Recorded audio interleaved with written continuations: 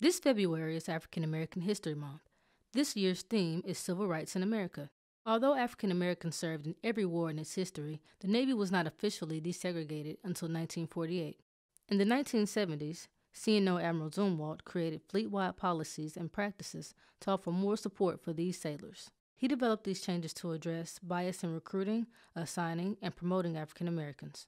Today, African Americans serve in nearly every position the service has to offer, whether at sea, undersea, in the air, on land, or in space. The Navy History and Heritage Command said, "In the foreseeable future, there will be no more first, for the day will come when a black man or woman will have served in every Navy billet." For Defense Media Activity, I'm Petty Officer Jamia Cabraden.